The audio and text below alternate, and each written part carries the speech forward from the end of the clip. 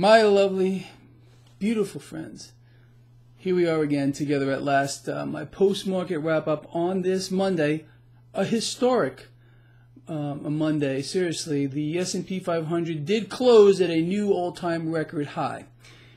It is July 1st, 2019. A pretty wild day in this market. We opened at a new record high. The stock market almost went negative. We'll talk about that. Then there was a nice surge at the end of the day. Okay. So, really not a surprise to anybody out here, but this market is sending a message to the Federal Reserve.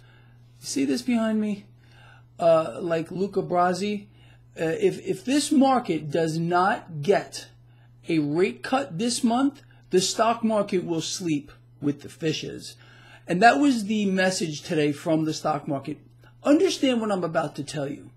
The stock market is literally a living entity. It's the truth. It's the collective consciousness of all its participants, algorithmic or not, because those algorithms were figured out by human beings. You understand?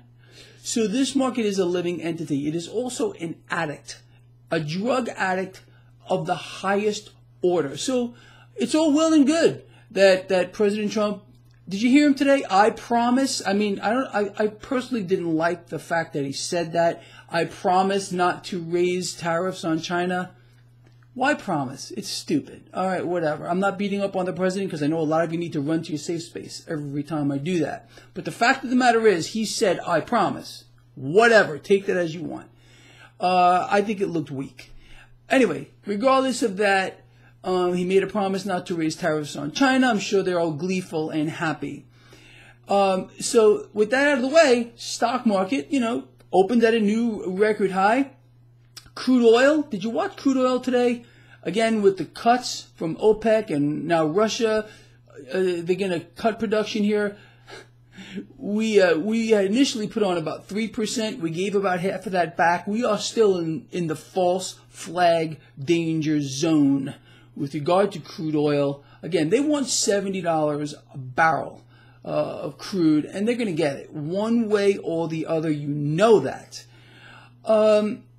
Let's talk a little further here about rate cuts and how this is going to play out. There are many people here that are so fixated on this stock market that they say, oh no, the Fed's not going to cut rates because the stock market, well, the S&P 500 just hit an all-time record high. You're looking in the wrong place. Forget the damn stock market. It's the bond market. And let me show this to you.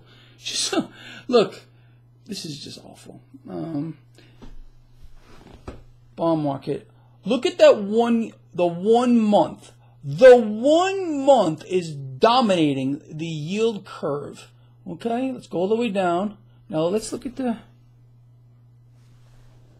1 month is yielding more than everything except the 30-year. That is not healthy. That is not healthy. What individual, entity, organization, fraternity, I don't know, whatever you want to call it, would want to hold a long-term debt unit when the short-term debt unit is yielding much more? You understand? The Fed must act. If they don't, the market will sleep with the fishes.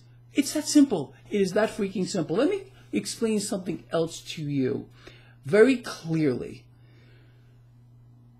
The president did not want to call a truce with China. He didn't want to, but he had to. Why did he have to do that? The president is very concerned with stock prices rising. Okay, he's going to tweet today, whether he did or not, about the stock market or the S&P 500 closing at a new record high. It will happen today. He can't help himself. Okay. The president cannot win, and I've said this since the inception of this trade war, okay? He cannot win a trade war without understanding, and he clearly does understand this, that the stock market will take a hit. All right, China realizes this very clearly, okay? So, and so does the president. So he can't win. He cannot win this trade war if he's making sure that the stock market continues to march higher. It's his claim to fame. People, the U.S. economy is in free fall. We haven't had a single piece of good economic news in as far back as we can remember. This is why the yield curve looks the way that it is. This is why the Fed must act or the stock market sleeps with the fishes. You understand? It's that simple. The market is dictating to the Fed what it wants, and the market will get it at the behest of the President of the United States. He will make sure that this stock market gets another hit of heroin, mainline drip. It's coming, period. It's just a matter of how much. If it doesn't get it, if this market does not get its next hit of drugs, I don't care what trade truce they might call. I don't even care what they do to crude oil or a combination of the two. It will not matter. Stocks will drop. And if they do, if you're interested in seeing this, I posted a brand new, free, for all of you, a trading system. And this is a long-term trading system. It's not the one I've been talking about that I'm working on. This is something I've been using for a while to take advantage of longer-term trends. Go to my Facebook page. Go to my Twitter feed. I even posted it on Steemit. A particular charting system that you can use to for or against the S&P 500 longer term. Take advantage of this, because I can promise you, you see this guy right here? If we do not get a rate cut this week, this market's going to dive and end up at the bottom with the fishes. And I will short this with every Benjamin Franklin that I have. Okay? So that should tell you something. It's a fact. It's a fact. All right. I want you to look at one more thing before I let you go. In the description of this video, I made a chart for you so you can see what the yield curve looks like as compared to the last meltdown. And believe what I'm telling you, the Federal Reserve is looking at the same thing.